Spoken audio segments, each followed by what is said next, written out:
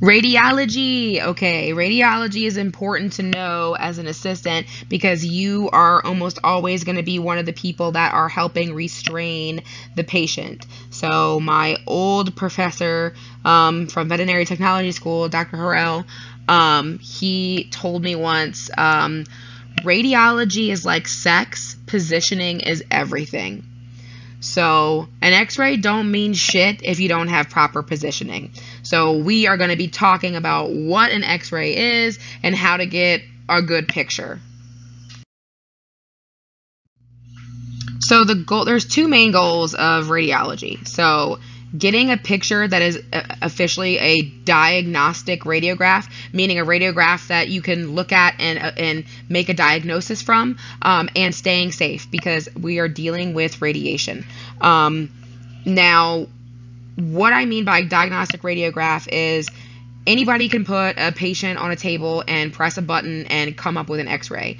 But if your patient is not positioned properly, then that x-ray is not helpful. In fact, it's even more confusing. There's a right and a wrong way to shoot x-rays. And if we get into the habit of taking poor x-rays, this is actually really bad for our clients because if we have to refer them somewhere, let's say we take an x-ray of somebody and it's of poor positioning and we send that patient to MedVet, MedVet will not be able to use our radiographs as diagnosable. So they will have to take their own radiographs. So that means that a client spent over $100 at our clinic on x-rays to then get told by a specialty clinic they need to retake them, and then that client has to pay another $300. So we have wasted that client over $400 by not taking a proper x-ray. So there is definitely parameters and things that we want to do when we are taking rads of a patient. So before we talk about like how to take a good x-ray, I'm gonna like give you a little baby TED talk on what an x-ray is. So x-rays, they are electromagnetic radiation. They're in the same family as visible light, but their wavelength is much shorter. They are not visible with the naked eye. So an x-ray machine is basically like a giant camera that takes a picture, but instead of having a flash of visible light, it shoots x-rays to expose film versus visible light in a camera. So when you're looking at an x-ray,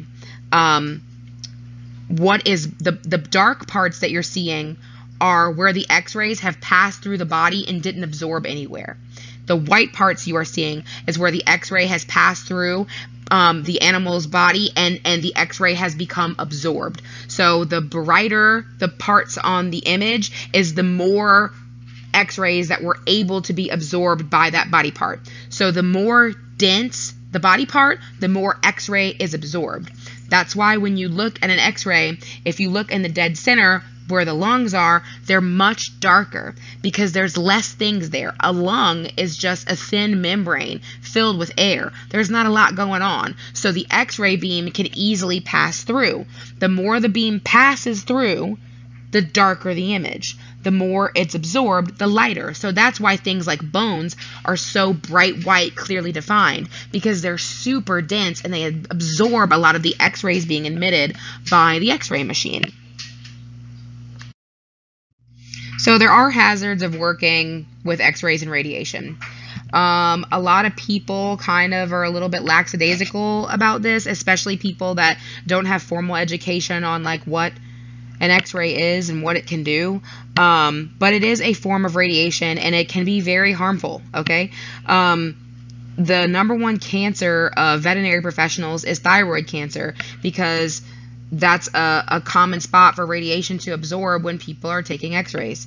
So when we're talking about x-ray damage and radiation affects places that have rapidly dividing cells. That's what takes the greatest damage when you're shooting x-rays.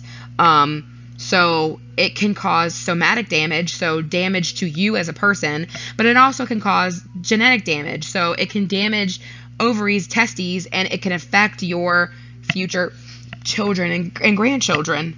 So there are safety measures that we want to take every single time that we take an x-ray, because when we're in the doctor's office or the hospital and we're getting an x-ray, we're getting shot with an x-ray beam one time in our lives, and then we're walking out the door and leaving.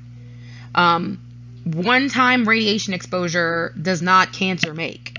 But when you're in a profession where you are constantly shooting radiographs, you've got to be careful, because the more frequent the exposure, the higher risk you are at getting cancer from radiation, and it does happen. So there are just precautions that we should take every single time that we shoot a radiograph. So what are the safety measures? Like, how do we try to avoid getting cancer from radiation? So number one, always wearing proper protection equipment when you're taking a radiograph. So that means lead-lined gowns and thyroid shields. This goes for any clinic that you ever may find yourself in. For the first years of my veterinary career as an on-the-job trained technician, I worked at a hospital that only had lead-lined gowns. I didn't even know the dangers of radiation. I took so many radiographs without wearing any protective equipment. I never even knew a thyroid shield was a thing. And then when I became more experienced and started venturing out into other clinics, and then I went to college and I learned all this shit, I was like, this hospital was being very negligent, and I could have legit, I could still come up with cancer sometime in the future. You're playing with fire here, and you've got to stay protected. So lead-lined gown always, thyroid shield always, always, always. Please, please do not just be I'm going to snap this x-ray really quick and it'll only be one time, because I promise you, when you get in that mindset, it won't be one time. It'll be 78,000 times in your career that you're going to throw an animal on the x-ray table and hit that button without wearing that lead-lined gown or that thyroid shield. Get in the habit of wearing it every single time. Also, when we're taking x-rays, it's not just our ovaries and our thyroid and our mammary glands that we need to watch out for. We should watch out for our hands. So in that x-ray machine, when that light's being pressed and you see that light shining down that patient, that light is the primary beam. That is where x-ray is immediately being directed to. You never, ever, ever want to have any body parts of a human being in that primary beam. No fingers, no nothing. You want to be positioning your patient to where no person is being exposed. Even a fingertip should not be in that primary beam. That is a big, huge no-no. And there are techniques and tips and tricks that we can use to make sure that we never have to put a body part in the primary beam. But if there ever needs to be a time where there is a positioning that you just cannot get your hand out, there are lead-lined gloves that you can wear, so that even though your hand's in that primary beam, it's protected by lead. Another thing, nobody under 18 years old should ever be taking x-rays, ever. 18-year-olds are still tiny people, okay? They're still growing. And what did we just say? X-rays affect rapidly dividing cells. So no children, nobody under the age of 18, because they're still growing. This also goes for pregnant women. A fetus is literally just rapidly dividing cells. Anybody who's pregnant should not be taking x-rays. I know people who are like, I just double gowned, or I just did this. Being pregnant is only 9 months of your existence. Your clinic can survive for 9 months without you taking x-rays. This is not just for a low-cost animal medical center. This is anywhere you go. Don't allow pregnant staff members to take x-rays. It's just not safe. You can survive without one person taking an x-ray for 9 months. It's just 9 months versus the overall development and lifetime of their future child. Please. Also, you want to avoid having to do retakes.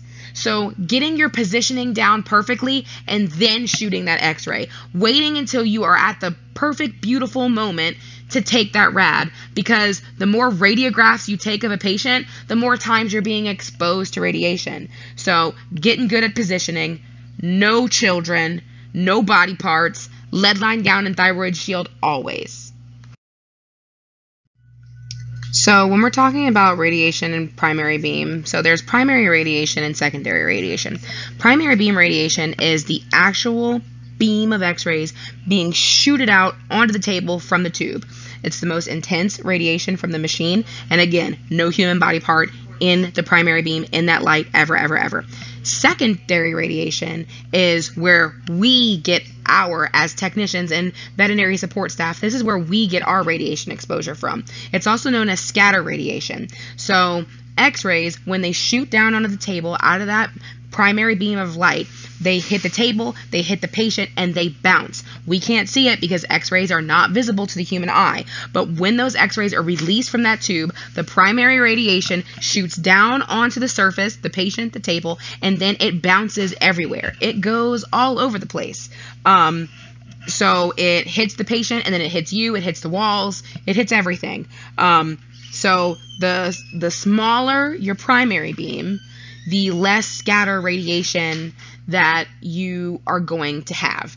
So another technique to kind of stay safe is if you're taking an X-ray of the abdomen, position for just the abdomen, don't have that primary beam opened up all the way. You know where you need to position. Shorten your beam a little so you only get the borders of which you need, and you're reducing scatter radiation. So this is an example of what I'm talking about when I'm talking about scatter radiation. All these lines over here on this X-ray table that are shooting everywhere, you see the big multiple giant lines coming out of the primary beam. They hit this table and they bounce everywhere. This is what scatter radiation is. So even though our bodies are not directly in the primary beam of where the radiation is being emitted, we're still being exposed to radiation because that radiation bounces. Taking a diagnostic radiograph is a skill that needs to be perfected, okay? So usually when radiographs are taken, they're taken at right angles of each other. So that will be either a VD or a DV and a lateral X-ray. So DV and VD meaning dorsal ventral and ventral dorsal, and lateral, which we already learned, means like on the side. So in order to know how to set up for a diagnostic radiograph, we need to know what the patient weighs and what body part is being x-rayed.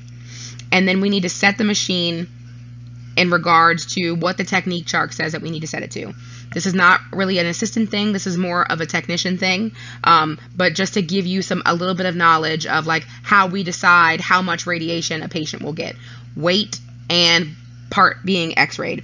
There's a little chart on the wall and it'll tell you exactly what you need to know. And there's buttons on the machine that determine who's going to go where, what's going to go what. And they all mean something. But again, we don't need to really worry about that. You don't need to keep that in your brain right now. There's so much other information that's coming at you later on in life. As the more experience you get, the more that you work in clinics, the more understanding that you'll have of x-rays, and then we can discuss exactly what KVP and MV means. But for each body part that we x-ray, there are parameters, markings that we should know of what we need to get in this x-ray versus what we don't need to get in this x-ray. So this is just a little information about what these words mean, like understanding VD, DV, AP, PA, and lateral. So dorsal is the patient's back. So think like a dorsal fin on a dolphin. Ventral is the patient's belly. The A and the P, anterior is towards the patient's head. Posterior is towards the patient's tail. The first term in a pair, so if we're talking about DV versus VD, the first letter in that pair tells you where the x-ray enters the body, and the second term in that pair tells you where the x-ray leaves the body. So if we're taking a VD of a patient, the x-ray is going to enter at the V, which is the belly, and it's going to exit at the D, which is the back, the dorsal. So now when we're talking about laterals, we're talking about a right lateral or a left lateral. Again, same deal. Right lateral is the patient is laying on their right side. Left lateral is patient laying on their left side. So for the most part, when we're taking a 2-view x-ray, we're always going to take a right lateral radiograph. When our patient is laying on the table, we will always make sure their head is facing towards the isolation door, meaning their head is not facing towards the computer. Because there is a theory, it's a scientific thing about the anode and the cathode and the things that create the x-rays in the tube, that you always want the head, which is denser, facing towards the cathode side. It's called Stanne's law, but you don't need to know about it. I'm just letting you know why we always put the head towards the isolation door and not head towards the computer. When we're radiographing limbs, that's when we're going to talk about AP and PA. So you're only going to hear AP and PA when you're talking about a limb, but a lot of people do use dorsal and ventral when they're talking about limbs. Technically, it should be AP and PA. That's only for you to know if you move on to a different clinic and you want to go somewhere else. It's good to know that they use AP and PA when talking about limbs. So when we are radiographing a limb, what side we're going to put it on versus right or left. Now remember, if we're doing chest or abdomen, we almost always want a right lateral recumbency. But when we are doing limbs, we want whatever recumbency the injured side is. So if they have an injured right leg, we're doing right lateral recumbency. If they have an injured left leg, we're doing a left lateral recumbency x-ray. So it just depends on the injury. Always injured side limb onto the table. So here's a little apply what you've learned thing. Now we said that where the primary beam enters is the first letter in the term, and where the primary beam exits is the second letter in the term. So if I have a patient laying on their back with their belly up, what position would this be? Where is the primary beam entering? The chest or the belly, so the ventral side. And where is the primary beam exiting? Their back, their dorsal side. So this position right here is a VD. The patient is laying on their back with their belly side up. X-ray is hitting the chest/belly, exiting their back. VD. All right, another one. So this patient is laying on their side. What would we call this? What side is the patient laying on? The patient's laying on their right side. What positioning are they in? What do we say means side? Lateral. This x-ray is a right lateral x-ray. All right, what about this one? I'm going to give you a little moment. So we have a patient who's laying with their belly on the table and their back is upright. So remember, we are naming our x-ray positioning based on where the primary beam enters and then where it exits. So where is the primary beam entering and where is it exiting? So this would be a DV. Primary beam is hitting their back, which is their dorsal side, and exiting their belly, the ventral side. So this is a DV. Typically, almost all x-rays are taken in VD positioning. So that first image that we saw where they're laying on their back with their belly up. This position right here, the DV, is usually done on patients that have their breathing compromised and they can't tolerate laying on their back. They start panicking and freaking out because maybe their lungs are filled with fluid, or maybe they just can't move air very well. Maybe they're in heart failure, and it's just very difficult for them to breathe, and so they start fighting. So anytime that you have a patient who has breathing compromisation, is that even a word? I don't know. I've been talking for hours. Anytime you have a patient that has their breathing compromised, you always want to do a DV versus a VD. You won't see it very often, but that's when this little positioning is used for mostly. So now we're going to talk about what we're looking for when we're taking specific x-rays. So whenever a doctor is requesting x-rays, they're going to be giving you a body part of what they want. So let's talk about abdominal radiographs first. So typically it'll be a two-view, a right lateral, so patient laying on their right side, and then a VD, so patient laying on their back. Whenever we are shooting x-rays, You always want to shoot the lateral before you shoot the VD, because your patient is going to be more compliant. If you shoot the VD first, they usually really don't like it, and so they're not going to be willing to lay on their side for you after you've rolled them over on their back. So always shoot lateral and then VD. It's going to be much easier for you. So what are the parameters, the borders of the x-ray of what we're looking for? So when we are shooting an abdominal x-ray, the first part of that x-ray, so the left side of that x-ray, should contain the entire diaphragm. So you want to be able to see on the first half of the x-ray the whole diaphragm, and then the end of that x-ray, so the right part of that x-ray, you want to be able to see the greater trochanter of the femur. So that means the head of the thigh, the big bone in the thigh that attaches to the pelvis. You want to be able to see it. So we're looking for the entirety of the diaphragm all the way to the very top of the leg bone, the back leg bone. That is what we're looking for when we're shooting an abdominal radiograph. If your abdominal radiograph, you cannot see the entire diaphragm to the head of the femur, it is not a diagnosable radiograph. That is not the entire abdomen. You could be missing a very important image in that shot. So when a trick to see if you got it good, the primary beam has a little X on it, as a little X shadow. That little shadow should be centered at the 13th rib.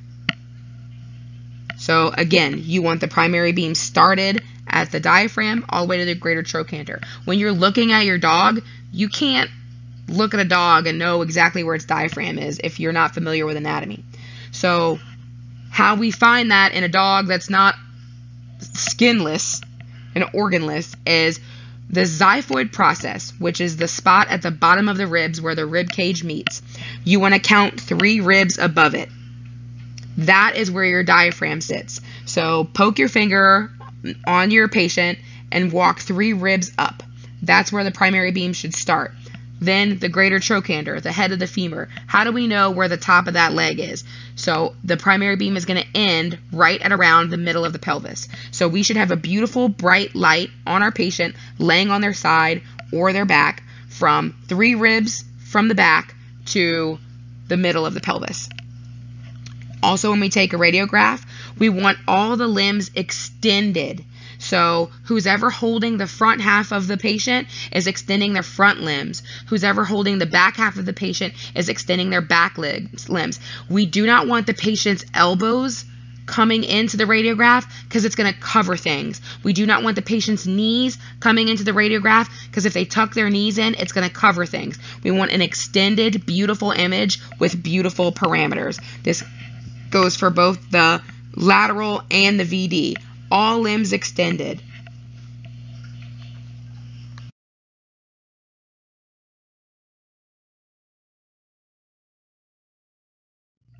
So this is an example of good positioning of a right lateral and a VD abdominal radiograph. So if you look at this image, you can see where the primary beam is shining on our patient. You can see the light. So this would be 3, it starts on the left side of these pictures. So you would find the xiphoid process and walk 3 ribs up. I will show you how to do this. And then the primary beam ends at the middle of the pelvis. So this is how you know when you're shining your light on your patient that you are getting a good image, that you know that you're going to have everything that you need to have in that x-ray. Also notice how all this dog's legs are extended. There's no elbows being bent in. There's no knees being bent in. Everything is nice and extended, so we get a very beautiful, clear picture. I forgot what I was going to say.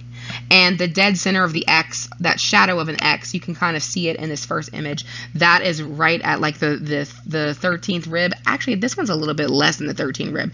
That's not always going to be exactly correct. Every body conformation of a dog is different. This dog is not a good example of the center of the primary beam being on the 13th rib. So you can take that out of your brain for everybody. That's not the main takeaway. You always want to have 3 ribs above the xiphoid process, middle of the femur, that's where you want your rad. And you always want your patient as straight as possible. When they're laying on their side, you want them so straight that all right and left organs overlap. When you have them on your back, you want their spine nice and straight, no twisting. If there's any twisting, you're not going to have a diagnosable image. So these are two very beautiful examples of perfect abdominal radiographs. So the diaphragm, which is the muscle that controls the breathing of the lungs and that separates the lungs from the abdomen. It separates the thoracic cavity from the abdominal cavity. So the diaphragm in these two images is beautifully visible. You can see exactly where abdomen ends and thorax begins. Remember that black is air. So you want to be able to see a little titch of lung all the way around.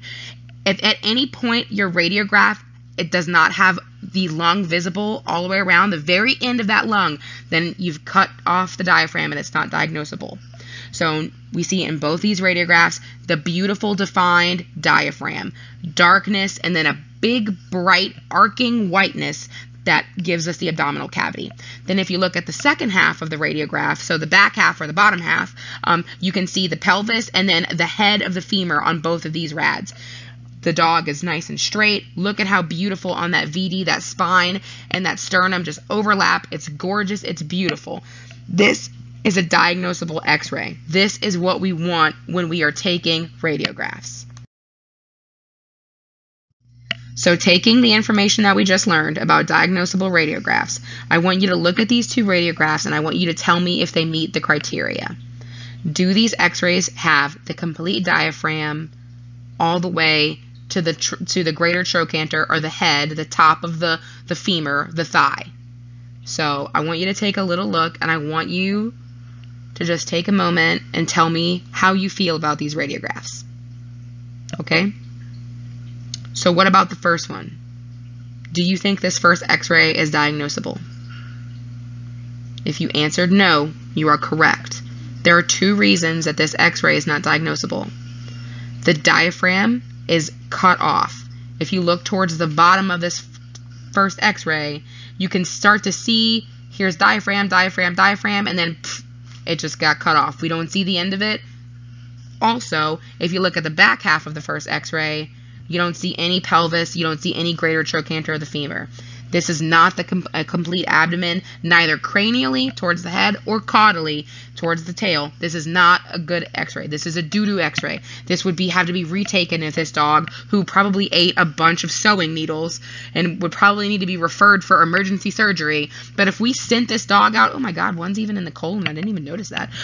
If we sent this dog out for surgery, the radiographs would be retaken because they are not diagnosable. What about the second radiograph? We look at this VD right here. Is this radiograph diagnosable? Well, if we look at the bottom half of the radiograph, we have greater trochanters. So we have the whole back end of the abdomen. That part's correct. But what about the cranial side, the front half of the abdomen? Nope.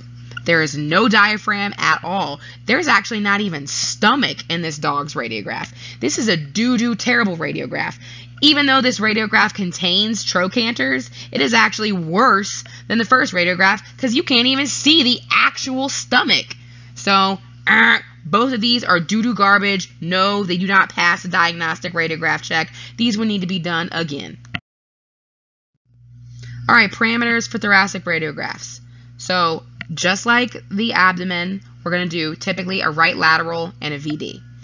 Like I mentioned earlier, if the patient is in respiratory distress, we're going to shoot a right lateral and a DV instead. So instead of rolling the patient over on his back, we're going to keep him on his belly because it's going to be easier for him to breathe that way and he will not panic and potentially die. So the parameters for thoracic radiographs are you want the front half of your primary beam to be slightly in front of the shoulder blade, all the way to the very top of the last rib. You want the entire diaphragm visible, but this time, instead of the diaphragm being the front half of the x-ray, the diaphragm is going to be the back half of the x-ray. So typically, the center of the primary beam, where that X is going to be at the heart, which is on the 7th rib. Again, super important to extend the limbs. No elbows. The front legs have to be extremely straight. If there's even a slight bend of an elbow, it's going to cover lungs and heart. Straight limbs. Also, good thing to do. It's not always doable. But when you're taking rads for thoracic radiographs, you want to have the button being pressed when the patient is inhaling. That way we get as much space in the lung as possible, and it helps us to visualize the heart better. So here are some examples of the right lateral and a DV on thoracic radiographs. So if you look at our first patient, he's laying in right lateral recumbency. That primary beam, the front of it, is starting at the very beginning of the shoulder, right? So the very beginning of the shoulder all the way to the last rib. So if you were to palpate this dog and feel where the end of that primary beam is, that's right where his rib ends. And then if you take a look at the DV radiograph, so it's a DV, not a VD, so our patient's laying on his belly to keep him not distressed. But again, that primary beam is entering at the top of that shoulder and ending at that last rib. Every limb is extended, because if the second that patient bends an elbow in, your image is compromised. It's nice straight positioning with extended limbs. So here are examples of some beautiful thoracic radiographs. Let's look at the first image. When we look at the first image, we have shoulder blade and a little bit of that front leg attached to that shoulder blade. The entirety of the lung, so the entire lung and the full diaphragm. This is a beautiful x-ray. That right lateral is perfect. Now let's look at the VD or the DV.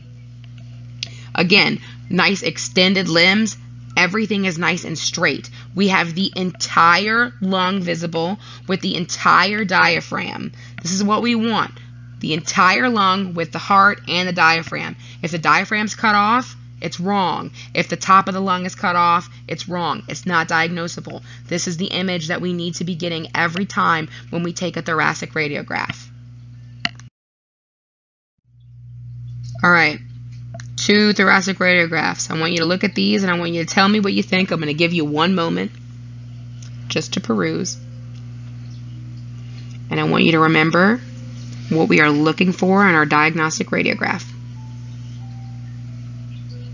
All right. This first image, that right lateral x-ray. Is this a yay or a nay? So do we have the full lung? Yeah. Do we have the entire diaphragm? We do. But them legs ain't straight.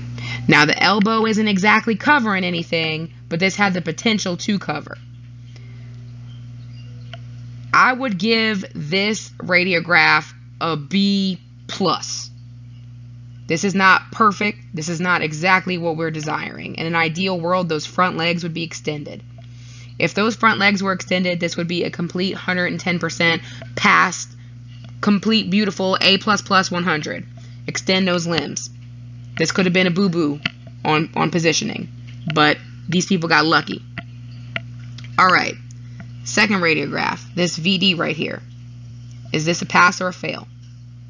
Well, it's a fail. Why? Because you're missing half the lung lobe at the bottom. The diaphragm is not complete there.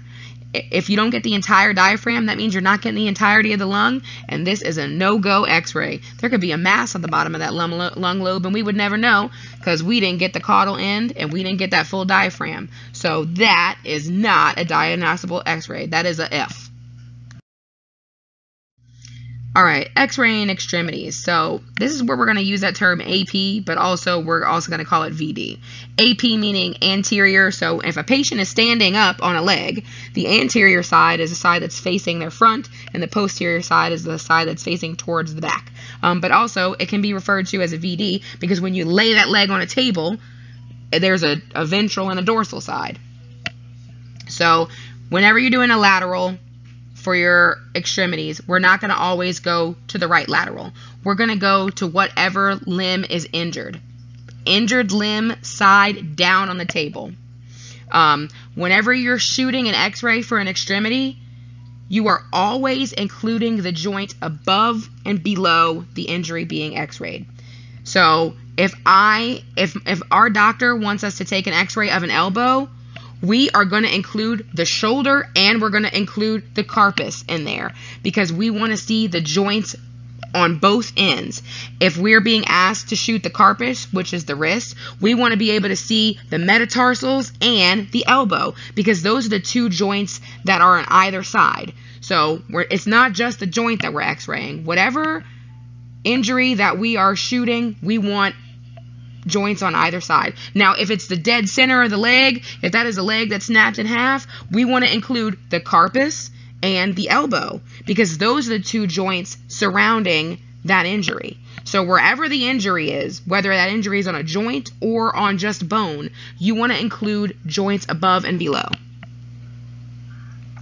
Sometimes when you're doing an AP or a VD and you're shooting limbs, you can extend both limbs in that x-ray so that way your doctor can compare something. So now we have our injured leg and our doo-doo broken leg so we can see the conformation of anatomy, and it's nice to have for comparison. When we're doing the lateral view, we want to pull the uninjured leg out of the way so we get a nice clear picture of the injured leg without anything overlapping it. So I just realized that I never actually finished this PowerPoint, and there's a to be continued on this lateral and AP. So we'll just come back to that one.